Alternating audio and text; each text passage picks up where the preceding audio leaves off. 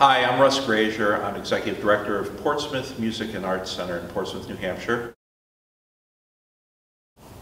This is always the toughest thing. Yeah. You know, there's so many different highlights from my career, you know, and many people think a lot of it has to do, and it does have to do with the school that we've started here in Portsmouth, Portsmouth Music and Arts Center, and opening our new building this year in 2014 was a very big highlight for me after $1 million capital campaign, and designing a space specifically for the use of music teachers and art teachers and the students in our community.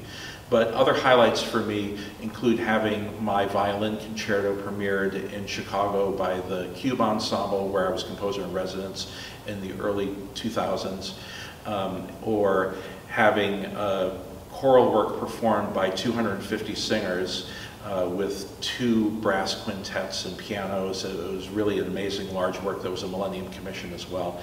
So those were very exciting things for me.